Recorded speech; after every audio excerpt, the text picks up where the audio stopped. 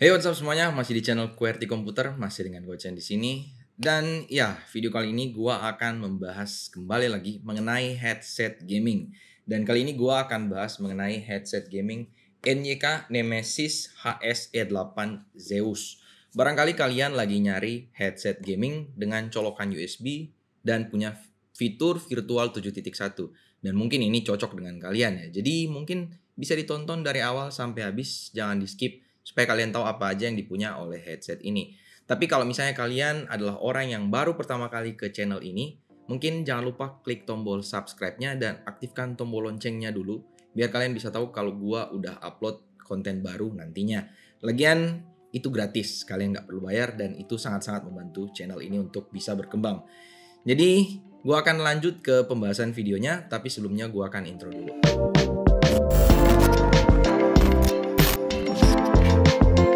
Sedikit info mengenai spesifikasi teknis dari headset ini. Nah, headset ini menggunakan driver berukuran 50 mm dengan tahanan sebesar 32 ohm, sensitivitas 105 dB, dan rentang frekuensi 20 Hz sampai 20 kHz. Untuk colokannya menggunakan USB Type A dan udah punya fitur virtual 7.1. Sedangkan untuk desain dari headset ini, kalau menurut gua ini lumayan umum ya. Headset ini menggunakan desain headset over ear, jadi benar-benar menutupi seluruh telinga kita. Dan untuk headbandnya sendiri ini menggunakan suspension headband. Jadi begitu kita pakai bisa langsung menyesuaikan dengan ukuran kepala kita tanpa harus kita adjust lagi atau kita tarik. Dan untuk pada bagian pinggiran ear cup-nya ini ada logo NYK yang menurut gua lumayan gede dan lumayan agresif ya kalau menurut gua untuk logonya NYK. Dan untuk ear cup-nya ini disematkan finishing glossy dengan tekstur spiral lumayan reflektif ya. Dan juga diberikan list lampu LED RGB pada bagian pinggiran ear cup-nya. Dan kemudian di sekitaran bando ada tulisan left dan right sehingga memudahkan kita untuk mengetahui sebelah kiri dan sebelah kanan yang mana. Nah, untuk mikrofonnya juga ini menggunakan konektor yang cukup fleksibel dan ada juga lampu indikator LED di sini. Jadi kita bisa tahu mikrofonnya lagi nyala atau enggak. Untuk pada bagian kabelnya ini ada audio dongle. Nah, di audio dongle ini ada tombol untuk mengatur volume up and down dan juga ada tombol mute mikrofon dan tombol LED di mana kita bisa mengatur pola lampu RGB-nya di bagian ear cup. Dan juga kalau misalnya kita pencet ini bisa menonaktifkan juga lampu LED RGB-nya kalau misalnya kalian nggak suka. Tombol yang terakhir ada tombol equalizer, di mana headset ini punya 3 mode equalizer yang nanti akan gue bahas di bagian belakang. Nah, kalau untuk material dari headset ini atau build quality dari headset ini, kalau menurut gue ini udah cukup lumayan ya. Pada bagian bandonya ini menggunakan bahan metal dan dual bando juga. Jadi untuk bandonya sendiri kalau menurut gue ini udah cukup kokoh. Sementara untuk bahan yang disematkan pada bagian suspension headband dan pada bagian ear cup-nya ini dibungkus dengan bahan synthetic leather yang menurut gua udah cukup oke. Selama pemakaian gua nggak merasa gatal waktu dipakai, tapi ya karena ini menggunakan bahan synthetic leather, otomatis kalau misalnya digunakan cukup lama, mungkin 1,5 jam sampai 2 jam, kita bakalan mulai merasa agak gerah ya. Dan untuk ear cup-nya sendiri pada bagian foamnya ini menurut gua udah lumayan oke aja ya. Lumayan tebal dan juga udah lumayan empuk. Jadi sama sekali gua nggak merasa ada tekanan yang berlebihan pada bagian pinggiran telinga waktu dipakai. Nah, kalau untuk bahan ear cup-nya di bagian luar ini memang masih menggunakan bahan plastik ya. Tapi so far kalau menurut gua setelah gua pegang dan gua coba pakai berhari-hari, ear cup-nya ini walaupun masih menggunakan bahan plastik tapi menurut gua plastiknya udah cukup oke. Nah, untuk kabelnya ini memang masih menggunakan bahan rubber dan belum nylon braided ataupun paracord. Dan menurut gua udah cukup tebel juga. Jadi menurut gua oke-oke aja. Sayangnya memang lumayan kaku ya dan agak mengganggu mungkin kalau misalnya untuk masalah cable management. Nah, untuk bagian konektor dari mikrofonnya ini juga udah lumayan fleksibel. Tapi sayangnya memang gua maunya sih agak cukup kaku ya, agar supaya benar-benar posisi itu nggak geser-geser dari posisi yang kita setel. Dan kalau untuk konektor yang ini memang agak lumayan letoy, jadi mungkin kadang-kala suka balik ke posisi awal. Tapi so far kalau untuk build quality gua nggak ada komplain dan ini menurut gua udah cukup worth it di harganya. Nah, berikutnya adalah poin yang paling penting dari pembahasan gua kali ini tentunya, yaitu masalah sound karakter. Nah, seperti yang gua bahas di awal, headset ini punya 3 mode equalizer yang bisa kalian atur lewat audio dongle-nya. Dan headset ini nggak punya software ya, jadi untuk pengaturannya hanya lewat audio dongle ini aja. Nah, untuk mode equalizer yang paling pertama menurut gua adalah mode equalizer yang dominan pada frekuensi low atau bassnya. Dan di frekuensi ini atau di equalizer ini maksud gua, suaranya lumayan madi ya, atau mungkin bisa dibilang agak mendengung karena frekuensi low-nya lebih dominan dibandingkan middle sama high-nya. Nah, untuk mode equalizer yang kedua, nah di sini kalau menurut gua bisa dibilang cukup balance atau cukup flat ya. Jadi antara frekuensi low ataupun middle dan high-nya ini cukup balance, jadi nggak ada yang dominan satu sama lain.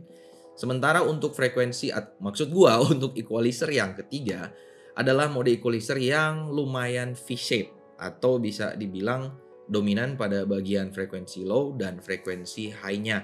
Jadi di sini pada mode equalizer ketiga ini bassnya agak cukup rendang tapi sama sekali nggak ada kesan madi pada suaranya atau mendengung. Sementara untuk frekuensi high-nya di sini menurut gua lebih clear aja, clarity-nya lebih dapat tapi sama sekali nggak ada kesan menusuk di telinga kita waktu mendengarkan musik ataupun main game atau nonton film. Nah, kalau untuk sound stage-nya sendiri berhubung ini udah virtual 7.1, tapi kalau menurut gua sama sekali untuk kesan sound stage-nya nggak alay ya atau nggak berlebihan, nggak lebay.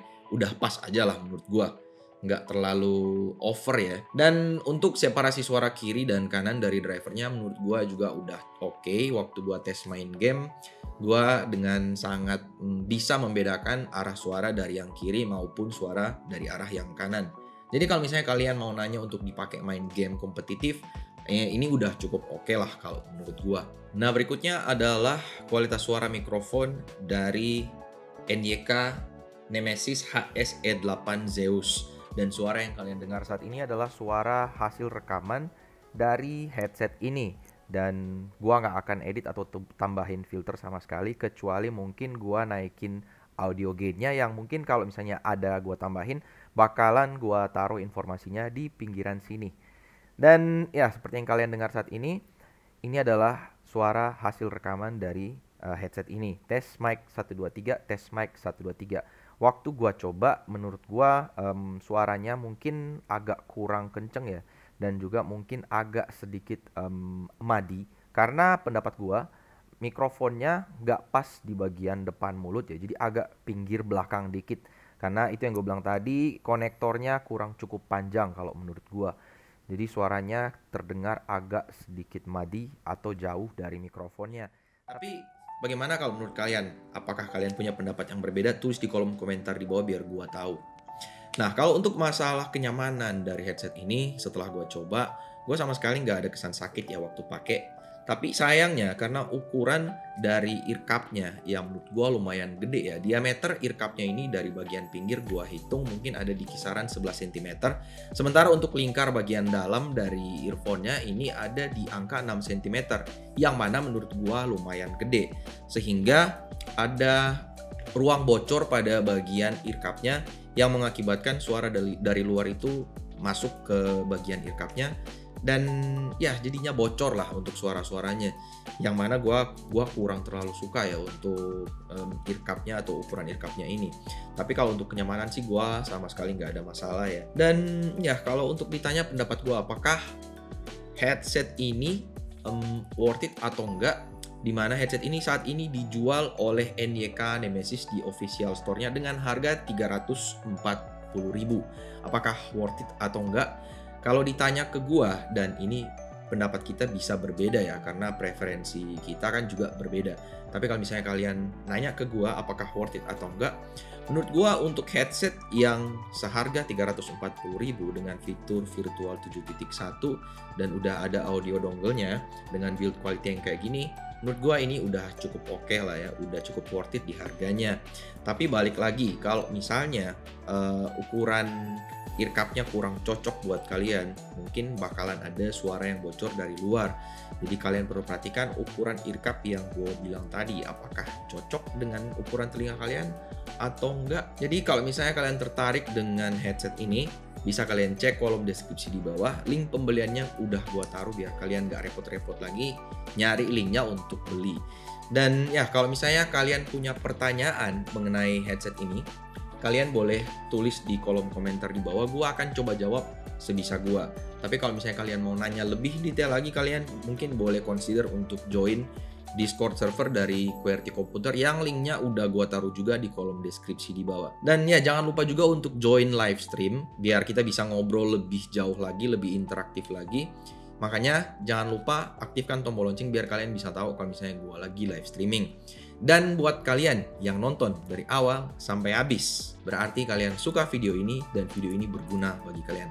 Karenanya jangan lupa klik tombol like-nya dan juga subscribe kalau misalnya belum. Dan aktifkan tombol lonceng. Ini gratis bro, nggak bayar. Dan ini sangat membantu channel gua agar supaya bisa berkembang dan bikin gua lebih semangat untuk bikin konten buat kalian. Dan ya oke, mungkin sampai di sini aja video kali ini. Kita jumpa lagi di video yang akan datang dan di live stream yang akan datang. Thank you and bye.